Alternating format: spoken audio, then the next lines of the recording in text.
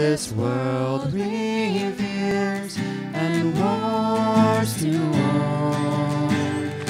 All I once thought gain, I have counted loss, spent and worthless now, compared to this. Knowing you, Jesus, knowing you, there is no greater thing. You're my all, you're the best, you're my joy, my righteousness, and I love you, Lord. My heart's desire is to know you more, to be found in you, and know as yours, to possess by faith what I could not gain, all surpassing gift of righteousness.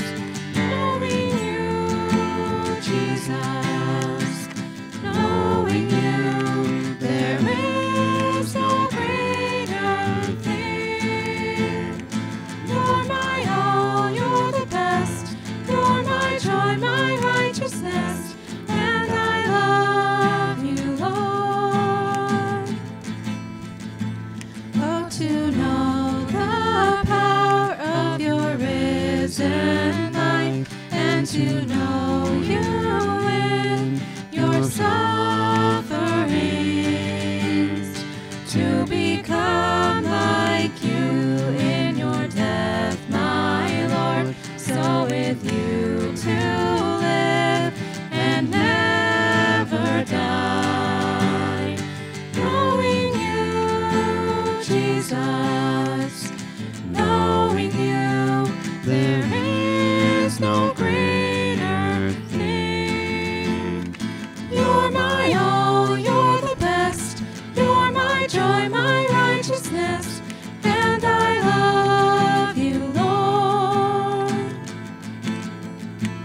You're my all, you're the best, you're my joy, my righteousness, and I love you, Lord. We want to welcome everyone to come in from the foyer, and let's stand as we worship this morning.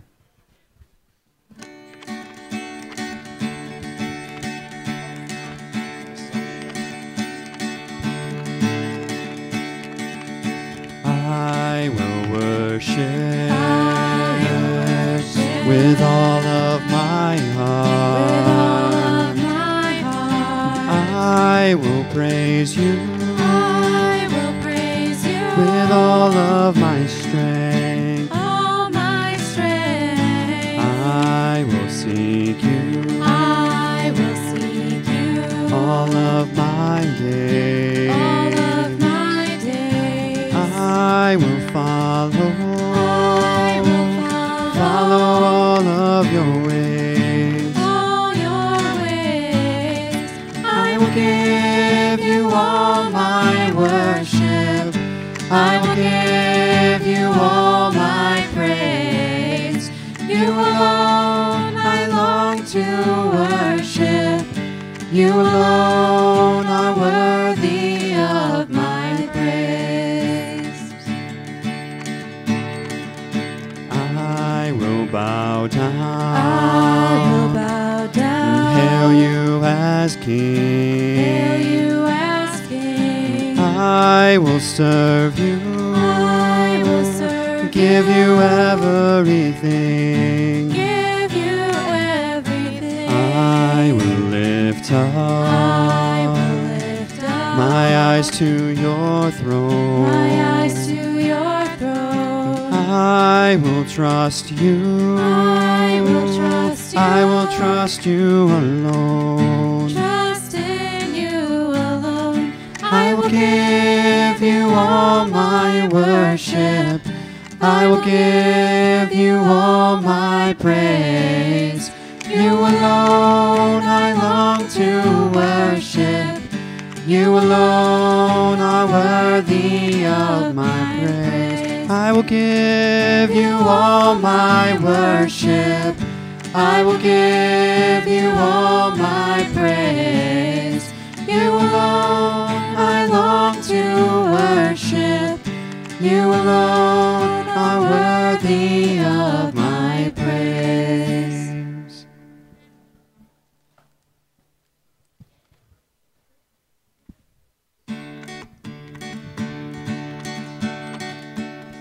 Great is your faithfulness, O God.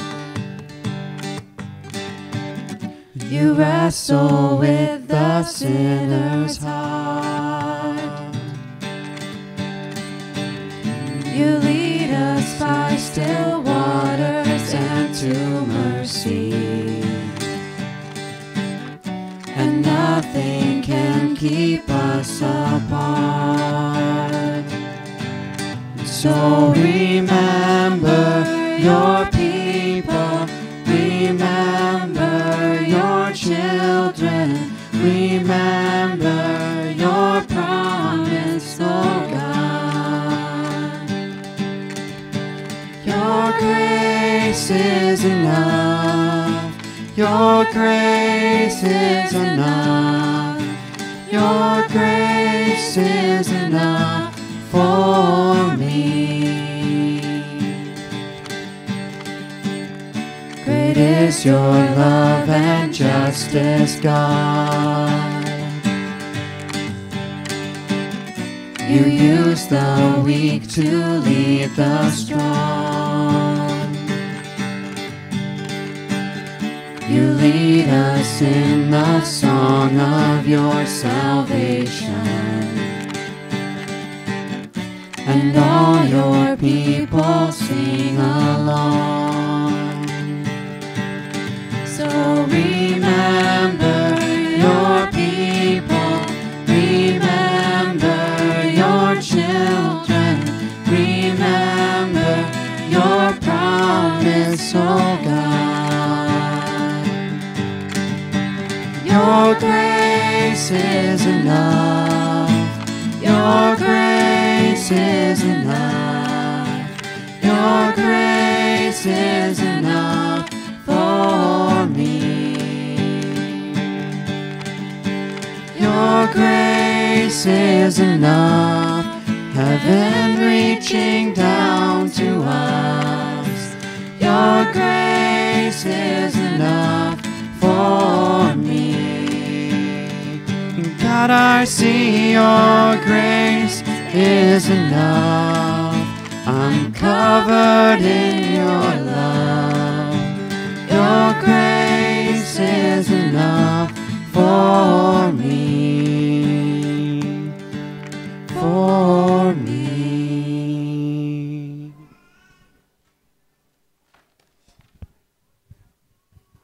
So I was reading devotions, kind of, sort of, earlier. Even though I walk through the valley of the shadow of death, your perfect love is casting out fear. And even when I'm caught in the middle of the storms of this life, I won't turn back, I know you are near. And I will fear no evil,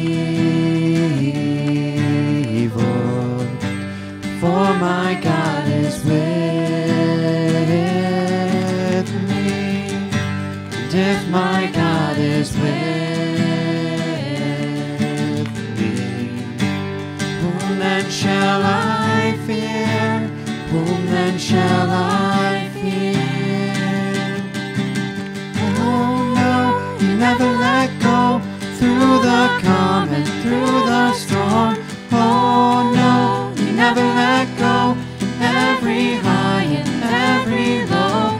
Oh no, you never let go. Lord, you never let go of me.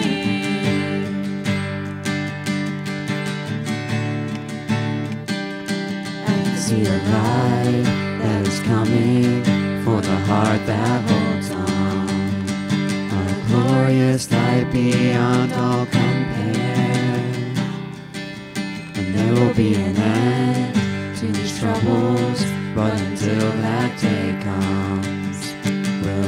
to know you here on the earth. And I will fear no evil, for my God is with me. And if my God is with me, whom then shall I fear? Whom then shall I fear? Oh no, he never let go through the calm and through the storm.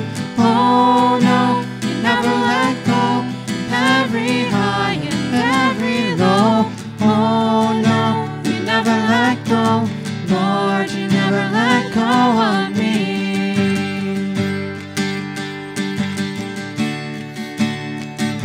Yes, I can see a light that is coming for the heart that holds on. And there will be an end to these troubles, but until that day comes, still I will praise you, still I will praise you.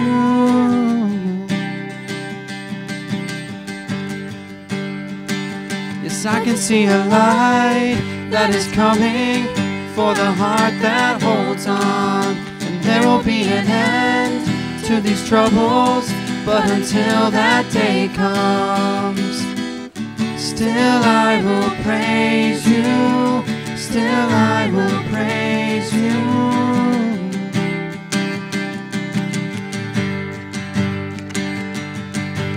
Oh no, you never let go through the calm and through the storm.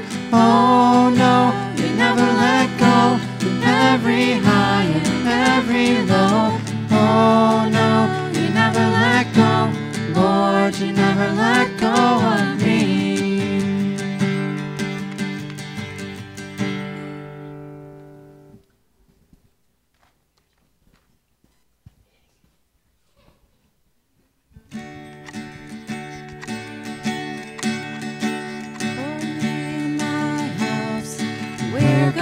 Serve you for me in my house.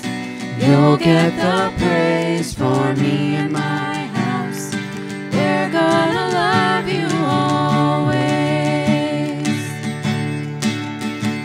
For me in my house. We're gonna worship for me in my house. You'll get your way for me in my house. We're gonna love you always.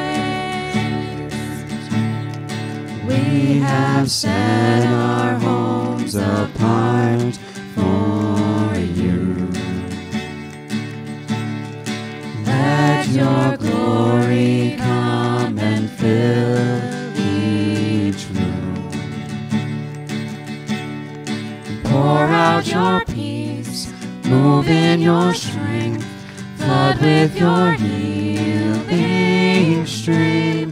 We have set our homes apart for you.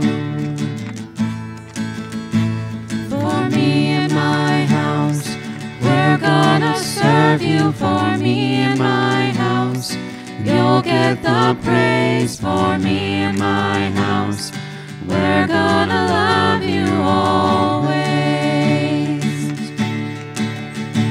For me in my house, we're gonna worship. For me in my house, you'll get your way. For me in my house, we're gonna love you always.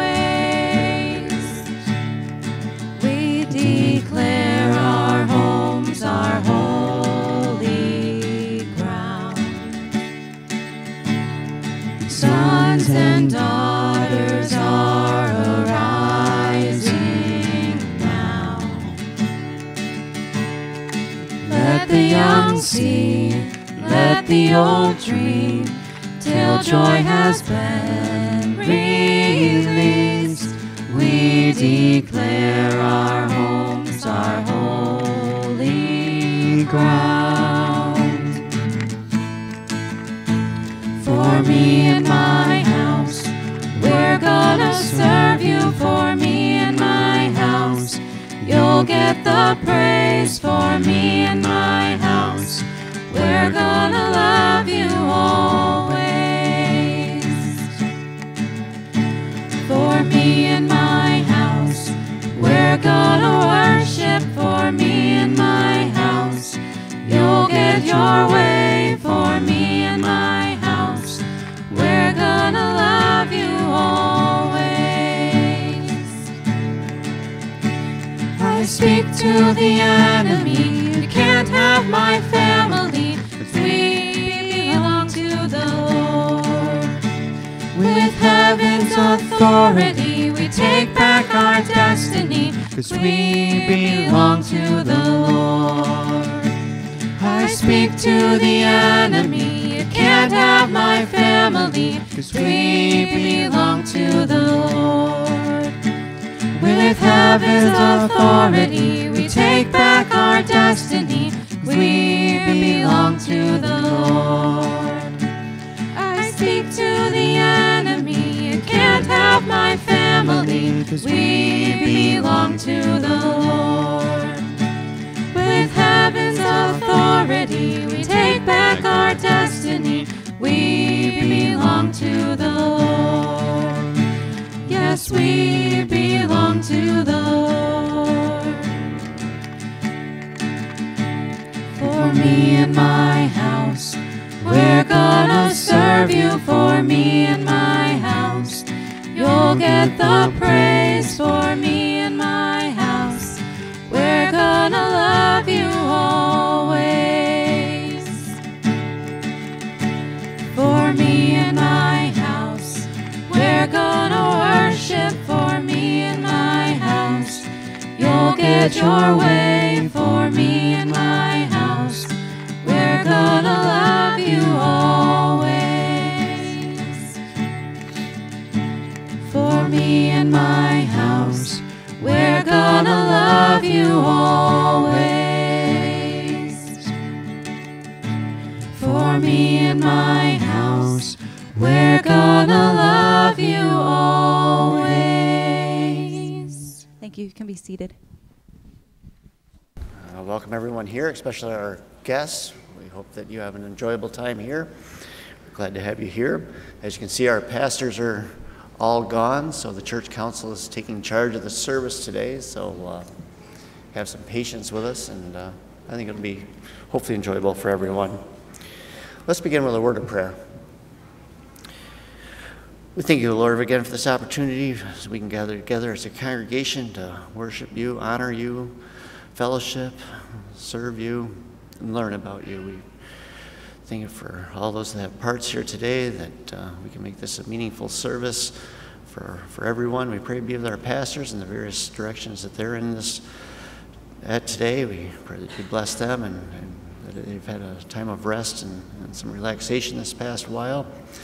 We know that Myron and Greg are preaching today. Give them discernment and words and wisdom as they speak to the various congregations that they're at. We pray that especially you lay your hand on the church council here as we're taking charge, that you give us a calmness and a direction there. We ask in your name, Jesus, amen. I guess we'll begin with a devotional.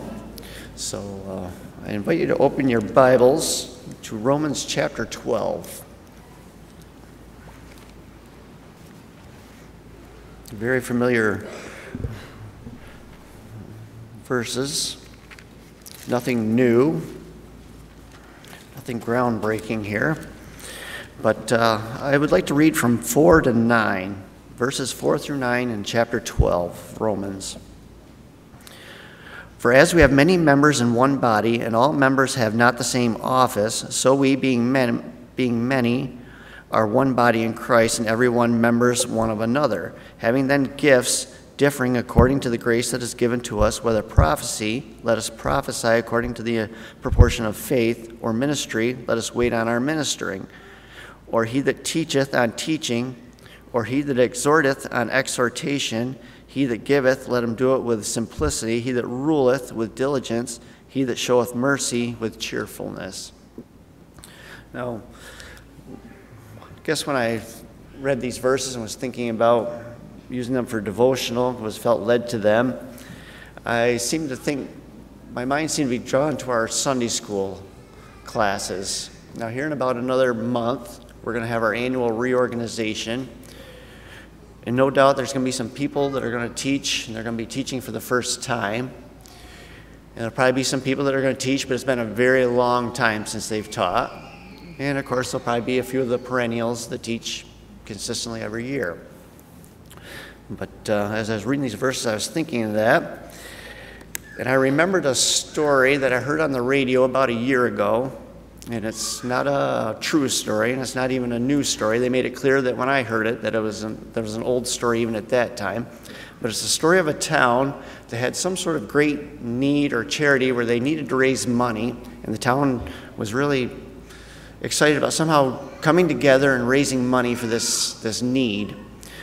So the town's Rotary Club, they got the great idea that they were going to challenge the town's Elks Club to a baseball game. So they went and gave them the challenge, and the Elks Club, they accepted the challenge, but with the understanding that it would be only for the oldest members of their clubs. There's going to be an old-timers charity baseball game.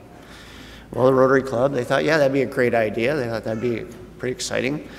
So the Elks Club, they did this because they knew that one of their older members, when he was young, he was a star baseball player. He was a pitcher, and he played all through college, and he even played a few years in the minor leagues. He was that good. So after the challenge was accepted, they went straight to his house, and they asked him if he'd be willing to pitch for them.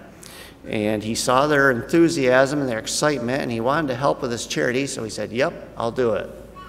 Well, then after they left, he got thinking about it, and it had been a very, very long time since he played baseball or even handled a baseball, years and years. And it made him a little nervous. So he went out to his garage, he found a couple baseballs, he went to an empty lot behind his house, and he threw a ball, and it only went a few feet in front of him and hit the dirt. Well, that wasn't very good, so he grabbed it again, he threw it again, and went a little bit farther, but still not very good. It just seemed his arm had no strength and no coordination. So he went in the house, and he told his wife, he said, I think I made a mistake. They wanted a pitcher, and I was excited, I want to do it, and I want to be part of this, but I'm not very good.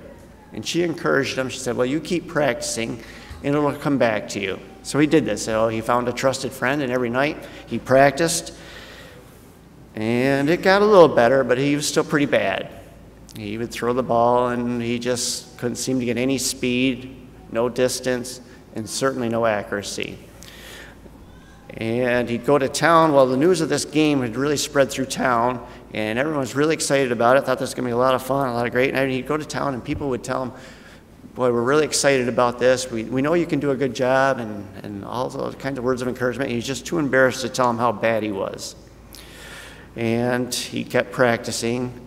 And one night after some particularly bad practice, he went in the house, he told his wife, I can't do this. He said, I'm just going to embarrass myself, embarrass my team. It's just not going to work. And she told him, you just keep practicing, you keep working at it. You're not as good as you were, but no one is on the team. That's the way it's going to be. And it's not about how good you are, it's about this charity and raising money. So you just keep practicing, and you'll get better, and you do as good as you can. Well, he was pretty encouraged by that, so he did that. He kept practicing, and with some results. Then it came time for the big game and the day, and of course this news of this spread to that town and other towns, and everyone was excited about it. The grandstand was full, and people were lined up behind the fence, and it was just packed. And even the local media had sent reporters there, and there was a number of reporters there. They were going to cover the game. So everything seemed pretty good, good time. And then it came time for the old pitcher to do his thing. And so he walked up, and he gets on the pitcher's mound, and he threw his first pitch, and it fell way short of the plate, kind of bounced to the catcher. Well, that wasn't very good. He threw another pitch, and that one got more distance, but it went wild to the right. And then he threw another one, and that one went wild to the left. And it went on like this, and his pitching was terrible. And a few times he did get it over the plate, it was kind of lobbed so slow and arced so high that the batter could easily hit it. And people were really starting to, they started chuckling and laughing. Well, then they started making fun of him, and then they started ridiculing him, and it was starting to get pretty ugly in a hurry. And just as it was starting to get really ugly, this old lady, his wife, got out of the grandstand, and she started going down there, and she walked out towards the field, and she started to catch people's attention, and they all kind of got quiet and watched her.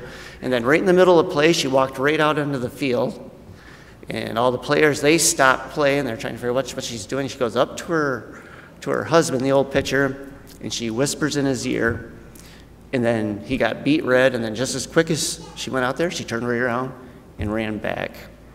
Well, the old pitcher, he regained his composure, and then he threw a pitch, and it was a strike. And then he threw another pitch, and that was a strike. And within a couple innings, he had regained speed, he'd regained accuracy, and he was throwing curveballs and knuckleballs and fast pitches, and he was just really on fire. And of course, the Elks Club went on to easily beat the Rotary Club. So after the last play of the game, everybody runs out into the field to congratulate these players on such a wonderful game. And the reporters, they ran out, and they went right to the pitcher, and you know what they're going to ask, right? They wanted to know, if it's not too private, and it's not a secret, do you mind telling us what it is your wife whispered in your ear? And he got kind of sheepish. He said, well, it's not private, and it's really no secret. She just reminded me that I always used to pitch left-handed. So,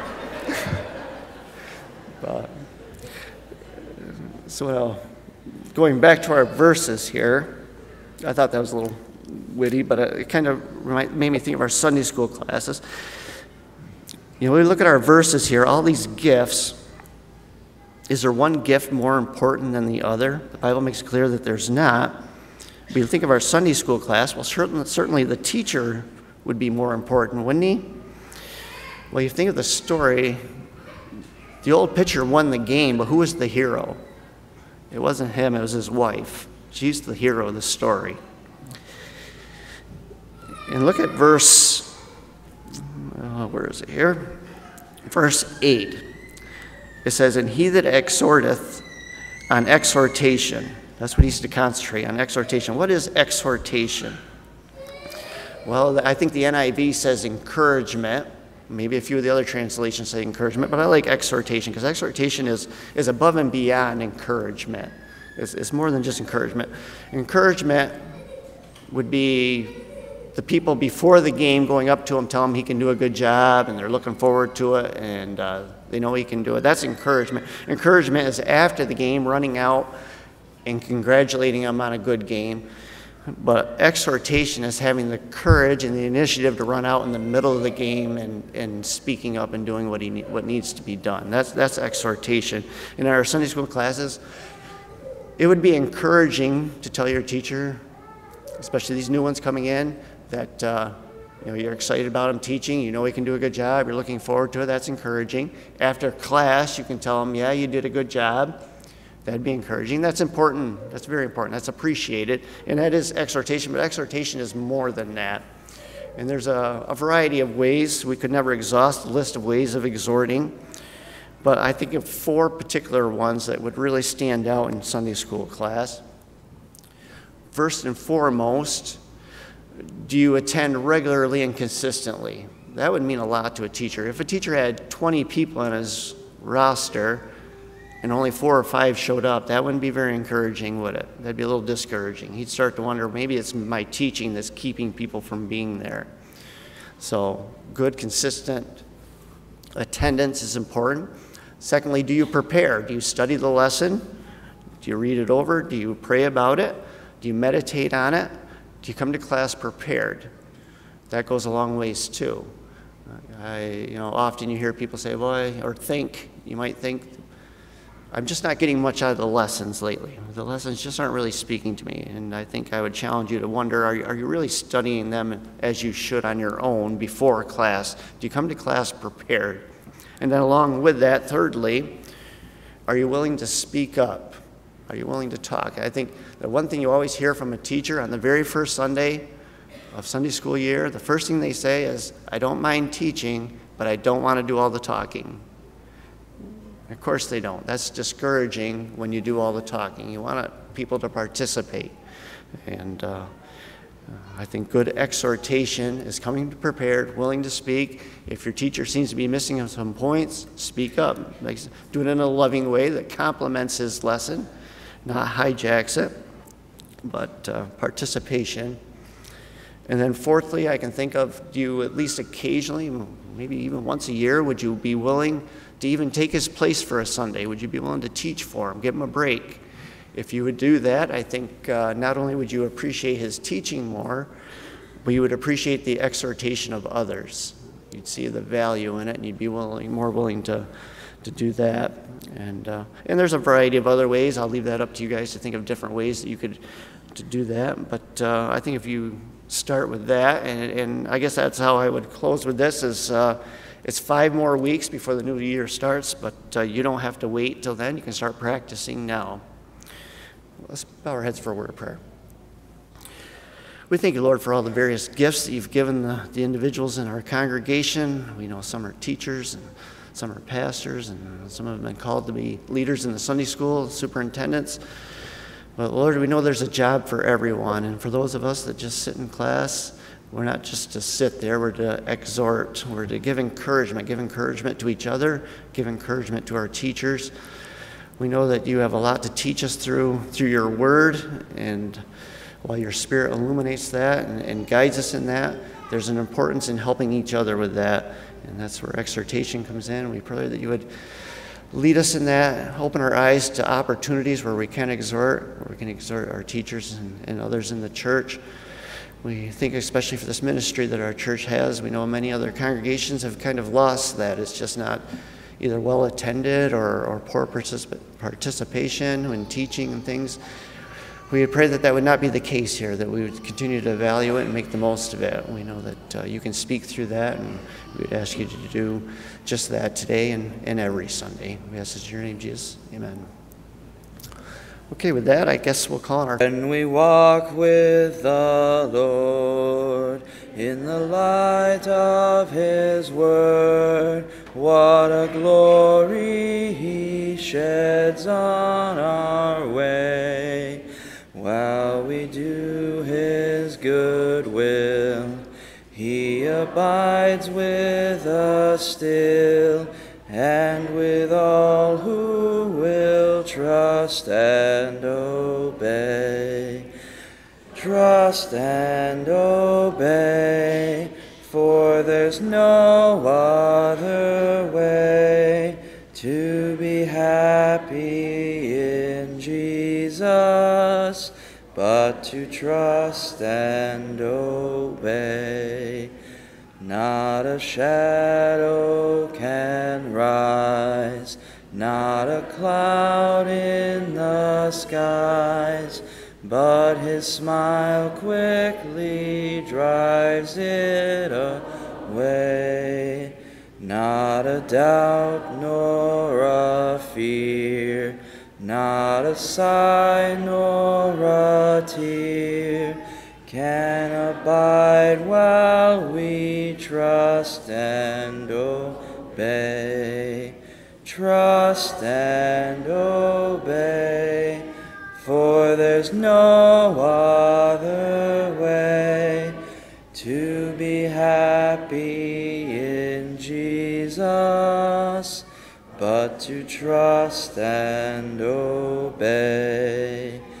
But we never can prove the delights of his love until all on the altar we lay. For the favor he shows and the joy he bestows are for them who will trust and obey. Trust and obey, for there's no other way to be happy in Jesus, but to trust and obey. Then in fellowships we will sit at his feet, or will walk by his side in the way. For the says we will do, where he sends we will go. Never fear, only trust and obey. Trust and obey, for there's no other way to be happy in Jesus, but to trust and obey. And then if you'll stand with me and turn to number 316. Number 316, Redeemed, How I Love to Proclaim It.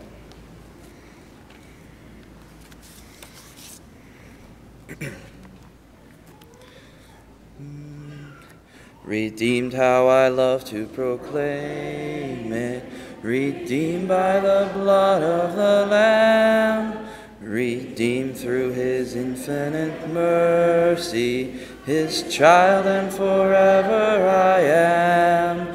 Redeemed, redeemed, redeemed by the blood of the Lamb, redeemed, redeemed, his child and forever I am. Redeemed and so happy in Jesus, no language my rapture can tell. I know that the light of his presence with me doth continually dwell. Redeemed, redeemed, redeemed by the blood of the Lamb, redeemed, redeemed, his child and forever I am. I think of my blessed Redeemer, I think of him all the day long. I sing, for I cannot be silent, his love is the theme of my song. Redeemed, redeemed, redeemed by the blood of the Lamb, redeemed, redeemed, his child and forever I am. I know I shall see in his beauty the King in whose law I delight, whose lovingly guardeth my footsteps, and giveth me songs in the night. Redeemed, redeemed, redeemed by the blood of the Lamb, redeemed, redeemed, his child and forever I stand here this morning humbly before you, knowing that I have nothing to offer on my own. And I thank you that I'm trusting your word. It tells us that your word is quick and powerful and sharper than a two-edged sword. And so,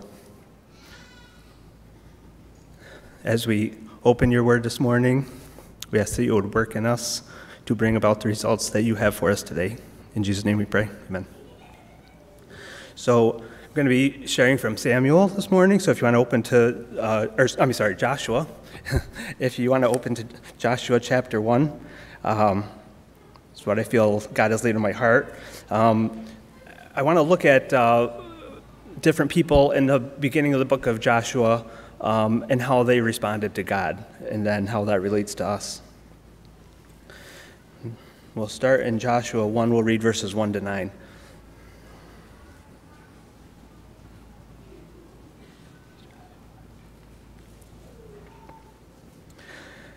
Joshua 1, verses 1 to 9.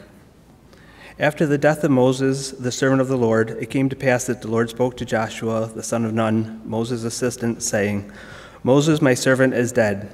Now therefore, arise, go over this Jordan, you and all this people, to the land which I am giving to them, the children of Israel. Every place that the sole of your foot will tread upon I have given you, as I said to Moses. From the wilderness and this Lebanon as far as the great river, the river Euphrates, all the land of the Hittites, and to the great sea toward the going down of the sun shall be your territory. No man shall be able to stand before you all the days of your life. As I was with Moses, so I will be with you. I will not leave you nor forsake you. Be strong and of good courage, for to this people you shall divide as an inheritance the land which I swore to their fathers to give them. Only be strong and very courageous, that you may observe to do according to all the law which Moses my servant commanded you. Do not turn from it to the right hand or to the left, that you may prosper wherever you go. This book of the law shall not depart from your mouth, but you shall meditate in it day and night, that you may observe to do according to all that is written in it. For then you will make your way prosperous, and then you will have good success. Have I not commanded you? Be strong and of good courage. Do not be afraid, nor be dismayed, for the Lord your God is with you wherever you go. So God gives Joshua a big task here. God commissions Joshua to bring the children of Israel into the promised land. It was no small task. According to Numbers 26:51, there were 601,730 men who were over 20 years old and who were able to go to war.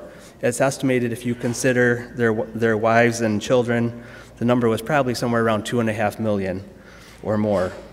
So why would God choose Joshua for such a task? Numbers 27:18 gives God's definition of Joshua.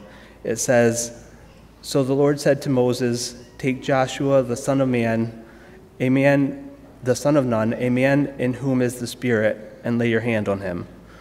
And I think, what greater honor could anybody have than that God would say his Spirit is living in this man? And because Joshua had the Holy Spirit, he was faithful to God in his life. Joshua wasn't perfect, but he had a long history of being a faithful servant. And one example we have of his faithfulness is recorded in Numbers 14:6-9. If you want to just keep your fingers in Joshua and turn back to Numbers.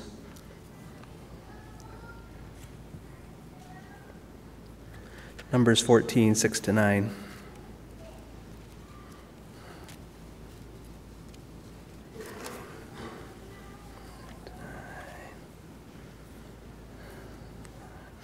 And the account that I'm going to read now is nearly 40 years prior to what we just read.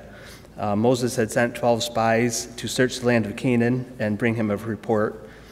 10 of the spies came back saying the land and the food were good, but the enemy was just too big and too strong. They decided they should choose a new leader and return to Egypt. But the other 2 spies, Joshua and Caleb, tell the people that the Lord can give them the victory. So we'll read Numbers 14:6-9. But Joshua the son of Nun and Caleb the son of Jephunneh, who were among those who had spied out the land, tore their clothes. And they spoke to all the congregation of the children of Israel, saying, The land we passed through to spy out is an exceedingly good land. If the Lord delights in us, then he will bring us into this land and give it to us, a land which flows with milk and honey. Only do not rebel against the Lord, nor fear the people of the land, for they are our bread. Their protection has departed from them, and the Lord is with us. Do not fear them. And if we were to continue reading there, we would see that the people wanted to stone them for taking this bold stand. Like I said, this account was nearly 40 years prior to what we read in Joshua 1. In that whole span of time, nearly 40 years, Joshua was serving God under the leadership of Moses.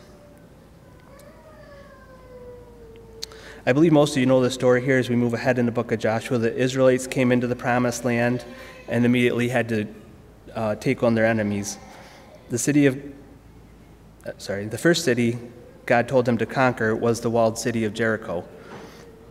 Following God's instruction, they marched around the city one time each day for 6 days. Then on the 7th day, God has them march around the city 7 times.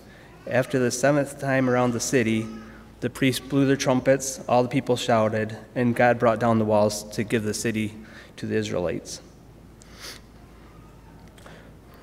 So we have Joshua. He's proven himself faithful, and God has appointed him to take the children of Israel into the promised land. Now let's look at Joshua 2, verses 1 to 13. The next person that we'll take a look at is Rahab. Joshua 2, verses 1 to 13.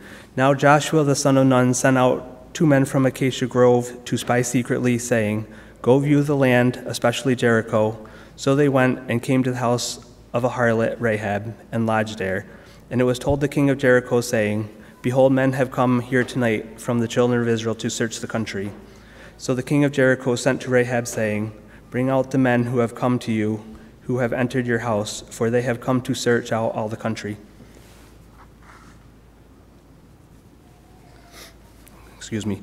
And it happened as the gate was being shut, when it was dark, that the men went out. Where the men went, I do not know. Pursue them quickly, for you may overtake them. But she had brought them up to the roof and hidden them with the stalks of flax, which she had laid in order on the roof. Then the men pursued them by the road to the Jordan, to the fords. And as soon as those who pursued them had gone out, they shut the gate. Now before they lay down, she came up to them on the roof and said to them, I know that the Lord has given you the land, that the terror of you has fallen on us, and that all the inhabitants of the land are faint-hearted because of you. For we have heard how the Lord dried up the water of the Red Sea for you when you came out of Egypt, and what you did to the 2 kings of the Amorites who were on the other side of the Jordan, Sihon and Og, whom you utterly destroyed.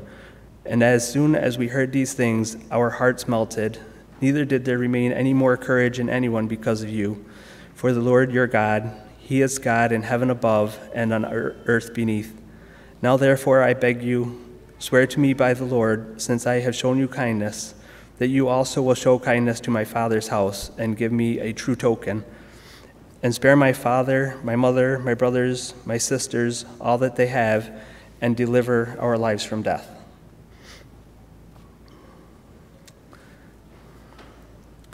So Rahab recognized here how powerful God was, and she turned to him for refuge. I gave Rahab here the title of a new believer. I find it interesting that Rahab had what we would call the heart of a new believer, or the first love of a new believer. In verses 12 and 13, she wants to save her family also. And Rahab is mentioned several other times in Scripture. In Hebrews 11, verses 30 and 31, it says, By faith the walls of Jericho fell down after they had been encircled for 7 days. By faith Rahab the prostitute did not perish with those who were disobedient, because she had given a because she had given a friendly welcome to the spies. In James 2:25 it says, And in the same way was not also Rahab the prostitute justified by works when she received the messengers and sent them out by another way. And in Matthew 1:5, she's mentioned in the genealogy of Jesus Christ. When the spies came to Rahab's house, she chose to put her trust in the God of Israel instead of her government or city walls, and she transitioned from a sinner to a new believer, a follower of the one true God.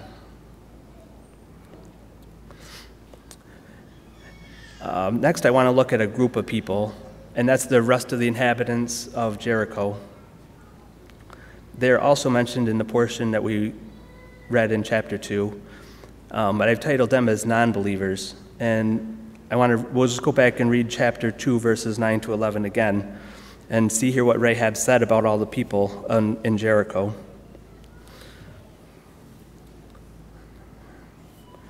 Chapter 2, verses 9 to 11. She said, I know that the Lord has given you the land, that the terror of you has fallen on us, and that all the inhabitants of the land are faint-hearted because of you. For we have heard how the Lord dried up the water of the Red Sea for you when you came out of Egypt, and what you did to the 2 kings of the Amorites who were on the other side of the Jordan, Sihon and Og, whom you utterly destroyed. And as soon as we heard these things, our hearts melted. Neither did there remain any more courage in anyone because of you.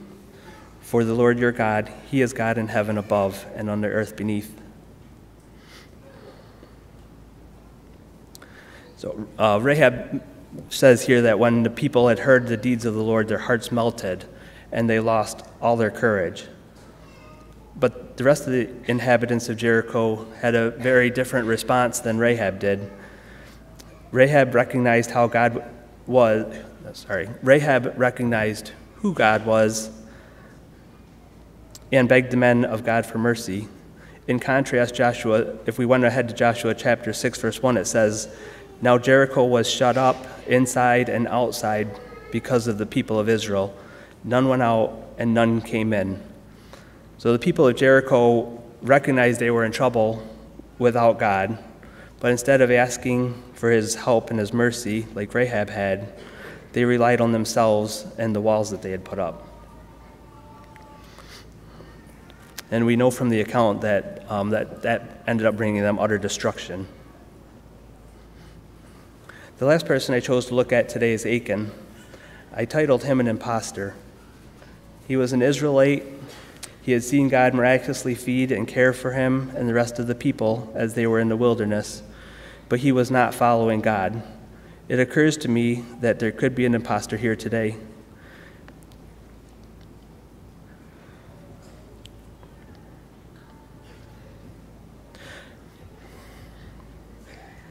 Maybe someone who grew up in the church or someone from a Christian family, but this person just goes through the motions and does not have a personal relationship with Jesus Christ. I want to look at Joshua chapter 6, verses 17 to 20.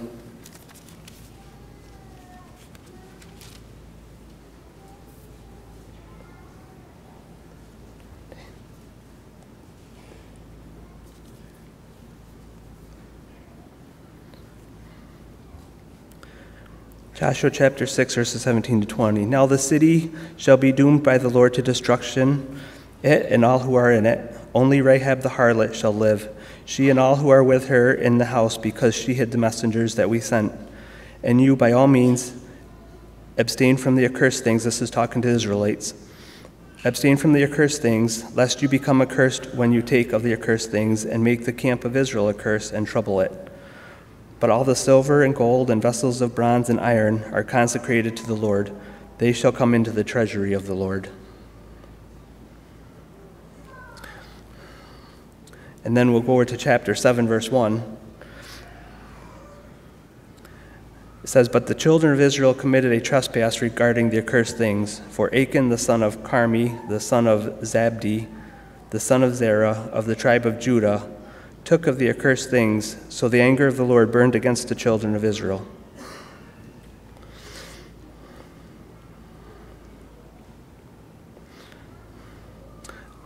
God had given the people of Israel through Joshua clear direction that they weren't supposed to take anything for themselves.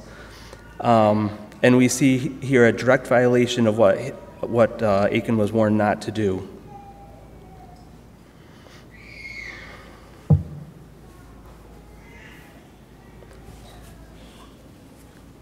They had been warned that if they kept anything for themselves, it would bring a curse on themselves and Israel. Let's look at chapter 7, verses 11 to 26. And this is God speaking here.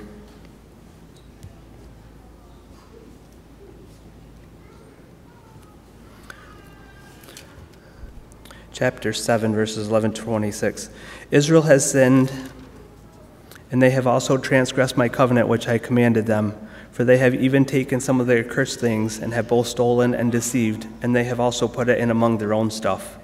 Therefore the children of Israel could not stand before their enemies, but turned their backs before their enemies, because they have become doomed to destruction. Neither will I be with you anymore, unless you destroy the accursed thing from among you. Get up, sanctify the people, and say, Sanctify yourselves for tomorrow, because thus says the Lord God of Israel, there is an accursed thing in your midst, O Israel. You cannot stand before your enemies until you take away the accursed thing from among you. In the morning, therefore, you shall be brought according to the tribes, and it shall be that the tribe which the Lord takes shall come according to families. And the family which the Lord takes shall come by households, and the household which the Lord takes shall come man by man. Then it shall be that he who is taken with the accursed things shall be burned with fire, he and all that he has, because he has transgressed the covenant of the Lord, and because he has done a disgraceful thing in Israel. So Joshua rose up early in the morning and brought Israel by their tribes, and the tribe of Judah was taken.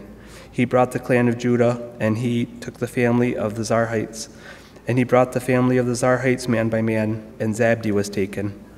Then he brought his household man by man, and Achan the son of Carmi, the son of Zabdi, the son of Zerah, of the tribe of Judah was taken. Now Joshua said to Achan, My son, I beg you, give glory to the Lord God of Israel, and make confession to him, and tell me now what you have done. Do not hide it from me. And Achan answered Joshua and said, Indeed, I have sinned against the Lord God of Israel, and this is what I have done. When I saw among the spoils a beautiful Babylonian garment, 200 shekels of silver, and a wedge of gold, weighing 50 shekels, I coveted them. Excuse me. I coveted them and took them, and there they are, hidden in the earth in the midst of my tent with the silver under it. So Joshua sent messengers, and they ran to the tent, and there it was, hidden in his tent, with the silver under it. And they took them from the midst of the tent, brought them to Joshua and to all the children of Israel, and laid them out before the Lord. Then Joshua and all Israel with him took Achan, the son of Zerah, the silver, the garment, the wedge of gold, his sons, his daughters, his oxen, his donkeys, his sheep, his tent, and all that he had, and they brought them to the valley of Achor. And Joshua said, Why have you troubled us? The Lord will trouble you this day. So all Israel stoned him with stones, and they burned him with fire after they had stoned him with stones. Then they raised over him a great heap of stones, still there to this day. So the Lord turned from the fierceness of his anger. Therefore the name of that place has been called the Valley of Achor to this day.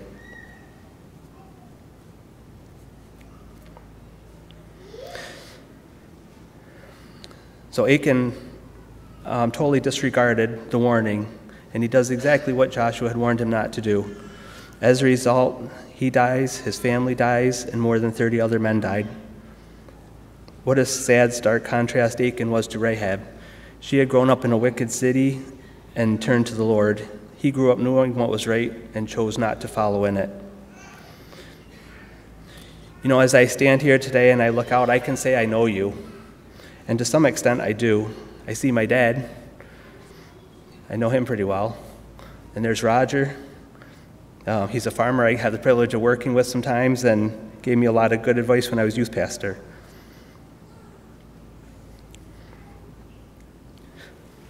And I see Andy, he's my neighbor, and one of my first Sunday school teachers when I started coming to Naumburg. I could keep going. I could name most of you and say how I know you, but I won't do that. You can relax. I won't do that to you this morning. But the truth is that really only God knows your heart this morning.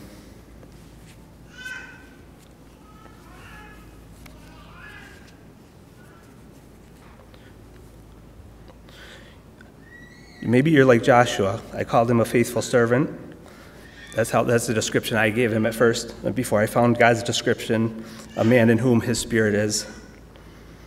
I hope that's true for you this morning. I hope that you're a Christian with the Holy Spirit of God living inside you, guiding and directing your life.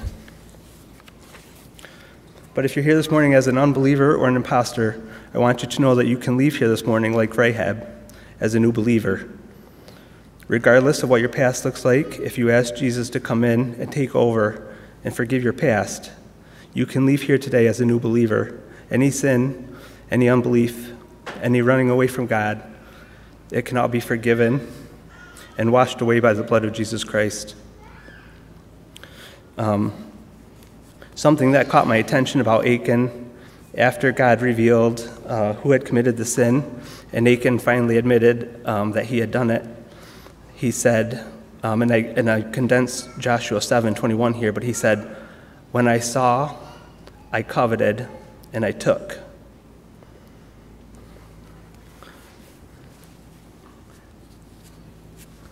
His admission there of "I coveted" reminded me of the Ten Commandments, and I was going to close this morning by reading the Ten Commandments, but as I was going over my notes this morning, I was reminded of some verses in Matthew 13:47 to 50, so I'm going to read those. I was going to read the Ten Commandments, not because keeping the Ten Commandments will save us, but Jesus said in John 14:15, "If you love me, keep my commandments." And I thought it would just be a good way of reflecting on how we're doing. And I would still encourage you to read those this afternoon if you have time. You can read them in Exodus 20, verses 1 to 17. That's where I was going to read them from this morning. But this morning we'll read Matthew chapter 13, verses 47 to 50. These verses came to me when I was looking at how God dealt with Achan and how someday unbelievers will be dealt with.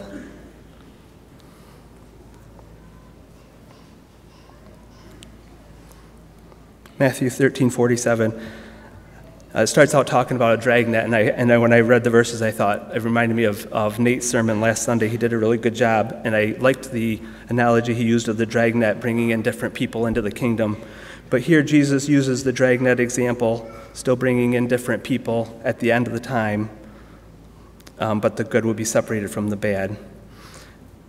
Verse 47, "Again, the kingdom of heaven is like a dragnet that was cast into the sea and gathered some of every kind, which when it was full, they drew to shore, and they sat down and gathered the goods into vessels, but threw the bad away. So it will be at the end of the age. The angels will come, separate the wicked from among the just, and cast them into the furnace of fire." This is hard even to read. "There will be wailing and gnashing of teeth."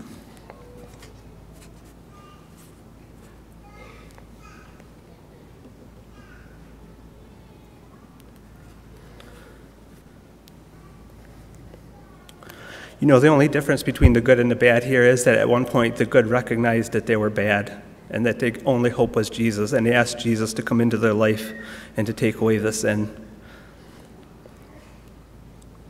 If God's speaking to you this morning, please do not leave here without getting right with Him. You know, maybe God spoke to you during worship time this morning. Maybe something during Dan's devotions. Maybe as we looked at the Word together now. Whatever it is, whatever He brings to your mind, please deal with it. Just talk to Him about it. Be honest with the Lord this morning. He already knows what you're thinking, what you're going through.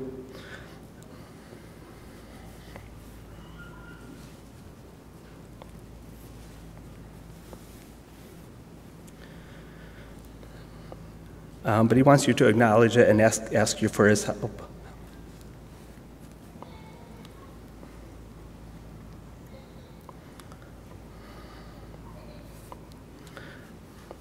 You know, the pastors aren't here this morning, but the church council's here. Several of the youth leaders are here. We have Sunday school superintendent, Sunday school teachers. There's people to talk to.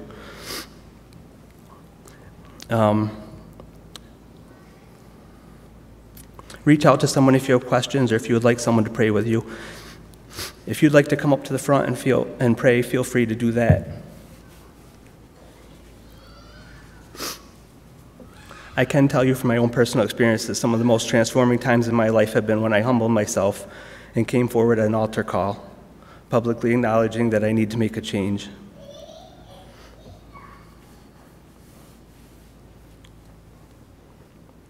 I'm going to pray. We're a little bit early, and I didn't know how much time I'd have or how much time it would take. I asked Sam to come up and lead a few more songs if we needed more time. Sam, I think if you could lead 2 more songs after I pray, that would probably be adequate. And like I said, please take time this morning if God's speaking to you to deal with that. Tomorrow may be too late.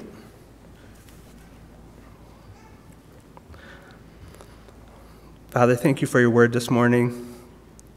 Thank you to make it very clear to us that we have a choice to make, to do right or to do evil.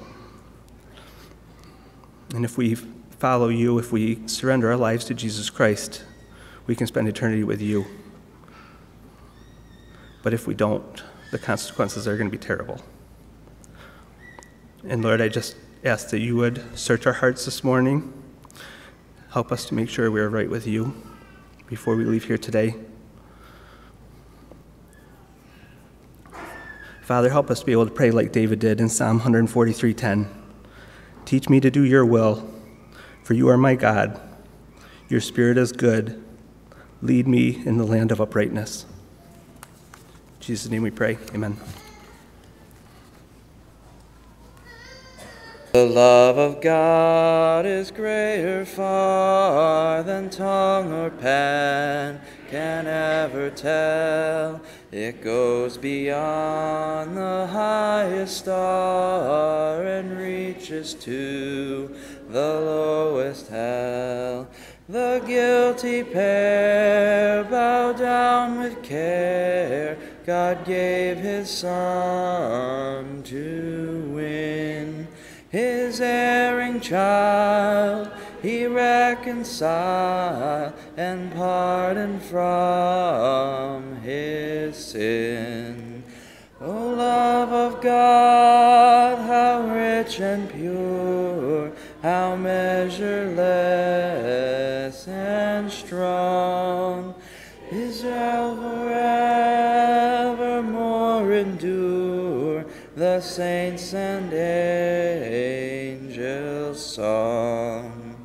When hoary time shall pass away, and earthly thrones and kingdoms fall, when men who hear refuse to pray, on rocks and hills and mountains call, God's love so sure shall still endure, all measureless and strong, redeeming grace to Adam's race, the saints and angels' song.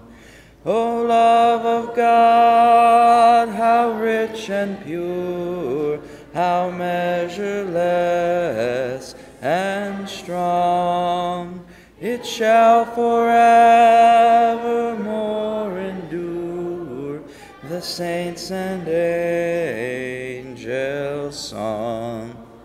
Could we with ink the ocean fill, and were the skies of parchment made, were every stalk on earth a quill, and every man a scribe by trade, to write the love of God above, would drain the ocean dry, nor could the scroll contain the whole, though stretched from sky to sky. It, love of God, how rich and pure, how measureless and strong, it shall forevermore endure, the saints and angels' song. And then, over quite a few pages, number 482. Number 482, The Solid Rock.